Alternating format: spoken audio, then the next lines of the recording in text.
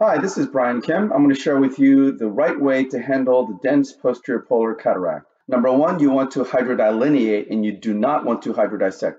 Hydrodissection is when you use a fluid wave to dissect the posterior capsule from the lens. If you have a posterior polar cataract, you have a defect in the capsule, so you don't want a fluid wave going to that defect. And so hydrodelineation splits the lens within the epinuclear and endonuclear layer, which is away from the capsular bag and away from the defect. Number two, you want to do gentle lens disassembly and avoid lens rotation and avoid downward force on the posterior capsule. Remember, there's a defect in the posterior capsule. You want to avoid rotating the lens, which applies torsional stress on the bag. You don't want to do any sculpting maneuvers when you're pushing down on the lens, and this causes stress again. You have a defect in the capsular bag in the back, and you don't want to be pushing down on the lens. You want to do a maneuver that is capsular bag friendly, zonular friendly, and that's why I'm using mechanical fracturing techniques, double chop, cross chop.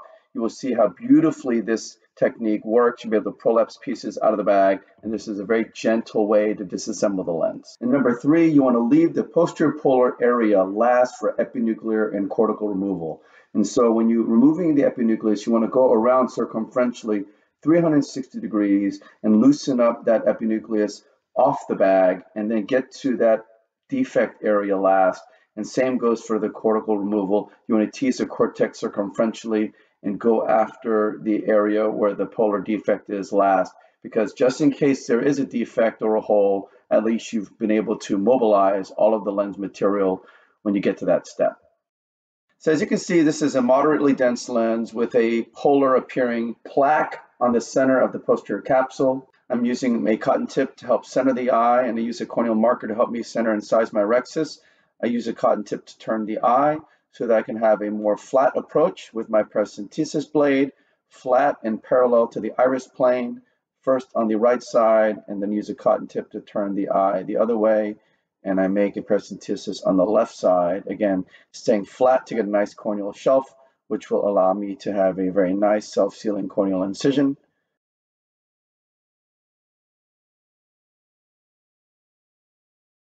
I'm going to inject some intracameral lidocaine and then some dispersive viscoelastic to coat the corneal endothelium and expand the anterior chamber.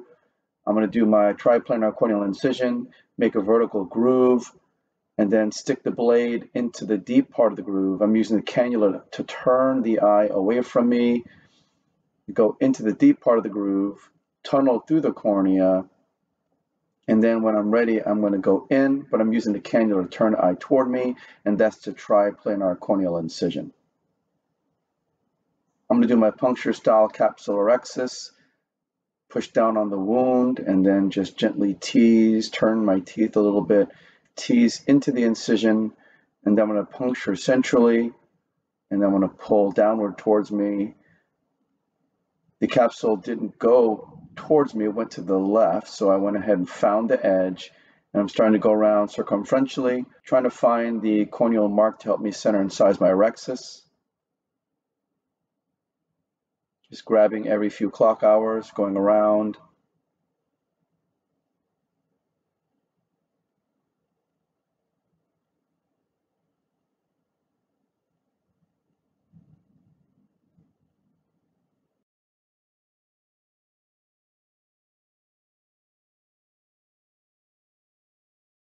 This is a capsular fornix hydrodissection technique. I place the cannula out to the contralateral equator, but instead of going to the capsular fornix, I'm going to point it into the meat of the lens between the epinucleus and the endonucleus.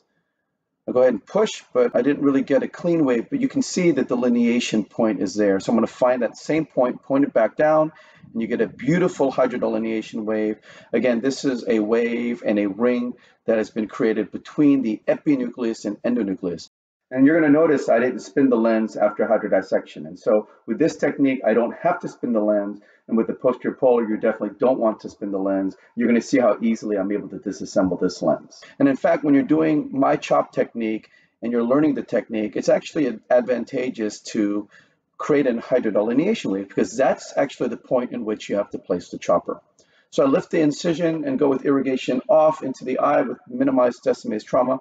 I'm removing the surface epinuclear material, and you can see I'm going to place that chopper underneath the anterior capsule, and then right in that ring space between the epi and endonucleus, I'm going to turn the phaco tip vertically, subincisionally. I crush the lens completely in half. If you pay attention, there was no vertical stress on that capsular bag when I did that technique. Place the chopper out to the contralateral equator, pulling the chopper centrally to the phaco tip, and then it crushes the right heminucleus. Again, all of the forces are towards the center. There's no downward force.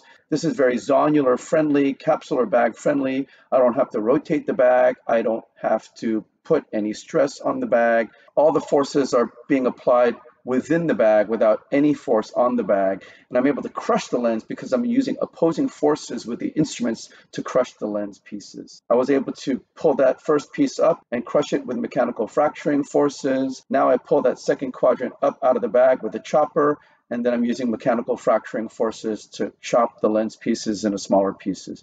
If you're doing sculpting techniques or even vertical chopping is very limited because you have this short, sharp, pick-like instrument, and you have to do this vertical movement, and you're trying to crush the lens vertically.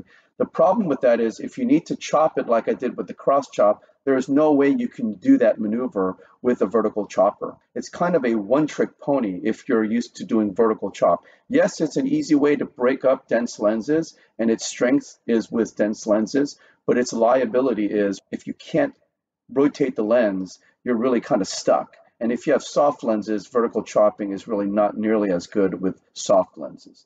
And so in this case, I turned the lens in front of me, the second heminucleus.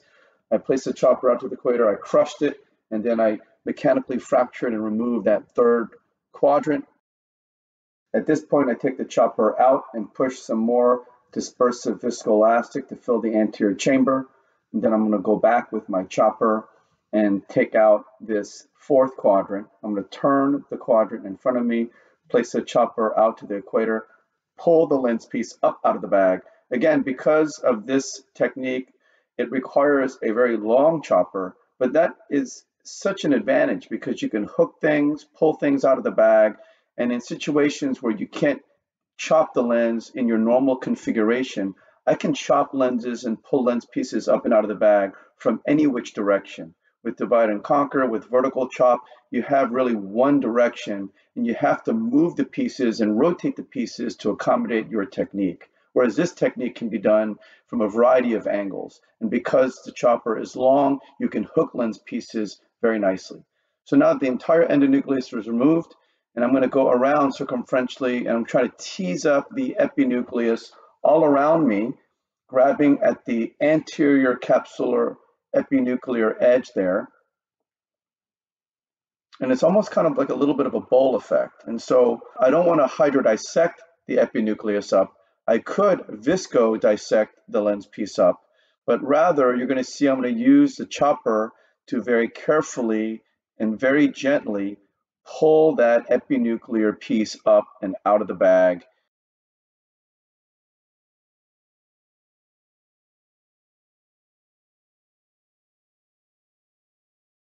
I'm going around the edge of the epinucleus here, subincisionally. I pull it up and I'm teasing and I'm teasing and I'm going around it and I'm teasing more. So I'm able to very easily and gently prolapse that epinuclear piece with the chopper very gently. And again, this is all through mechanical forces. If you try to use vacuum or aspiration to do this, you could do it, but it's just less controlled. I trust my hands with the chopper more than I do with the machine. So I push BSS, come out with the phaco tip, and then I'm going to switch to the INA handpiece.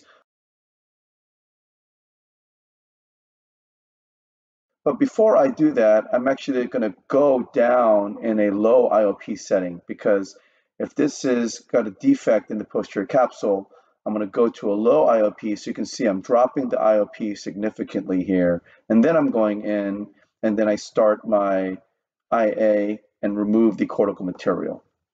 So I'm start subincisionally removing the cortical material. Again, I went to a low IOP, assuming that there might be a defect in the posterior capsule. And again, this is just to reduce that intracapsular pressure. And so I'm going around. You can see there's quite a bit of almost like a fibrotic effect and appearance to the capsular bag. I'm going around as far as I can, as gently as I can, to go around getting that cortical material. Again, there's a lot of material still adherent to the bag despite my best effort. You can see also get a lot of wrinkling in the bag, and that just tells you there's some weak zonules as well. Thankfully, when the epinucleus came out, it became more clear to me that I might be lucky here and I don't actually have a defect in the posterior capsule. But nonetheless, all of these principles are still valid.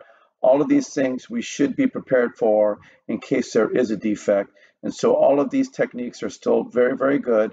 I remove all the cortical material. Now I'm polishing underneath the anterior capsular rhexis edge of any lens epithelial cells.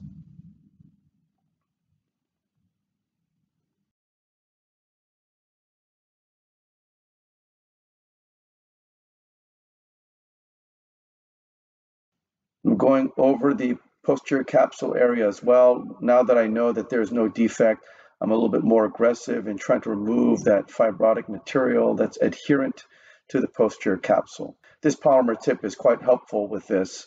I'm able to be a little bit more aggressive and remove and grasp that lens material without any fear of rupturing the posterior capsule.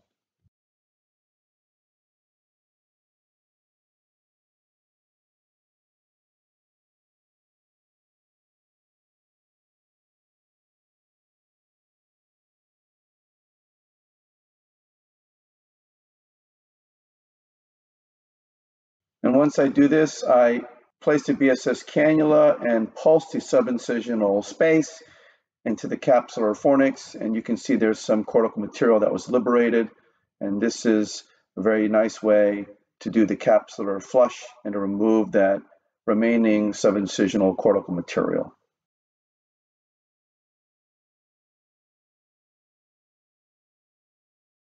Now I'm going to inject some cohesive viscoelastic into the capsular bag, and then I'm going to do the capsule sweep, sweeping on the left side first, removing the lens epithelial cells and any potential cortical material, and then I'm quickly switching to the other side and doing the same thing.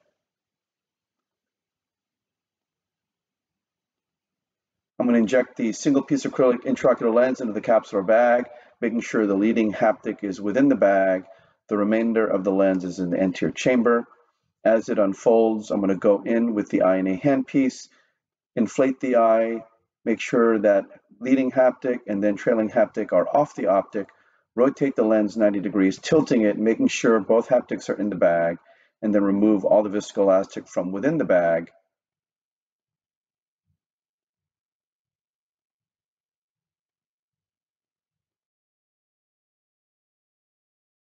Pushing the lens down and sweeping underneath the anterior capsular rhexis edge, and then I'm removing the viscoelastic from the anterior chamber. This is, in my mind, the best way to handle the posterior polar cataract. Anytime you can't spin the lens in the bag, anytime you have to be very careful with the zonules, anytime you don't want to apply any pressure on the bag, it doesn't have to be a posterior polar, it could be anything. It could be weak zonule cases, small pupil situations. You have to have a technique that can be adaptable and usable in so many different situations. Again, with sculpting, you have to sculpt in one direction. You have to turn the lens into your direction, in the direction of the phagotip. And if you can't do that, that poses problems. Vertical chopping is the same thing. You have to chop in the direction with making that vertical movement. You need that stubby, sharp chopper to create that vertical force to crush the lens. Works well with dense lenses, not so well with soft lenses. And you can't do cross chop. You can't pull pieces up out of the bag with that technique. With my technique, the chopper is longer, it's much more versatile. Not only can you crush the lens pieces into smaller pieces with opposing forces, and this is a very gentle way without touching the capsular bag, you can pull pieces out of the bag, chop the lens pieces without having to spin the lens within the bag. So these are my tips on how to handle the dense posterior polar cataract. The best technique is the most versatile technique. So you want to be able to learn techniques that will help you get out of difficult situations, including the posterior polar cataract. So I hope this was helpful to you, and I thank you for your attention.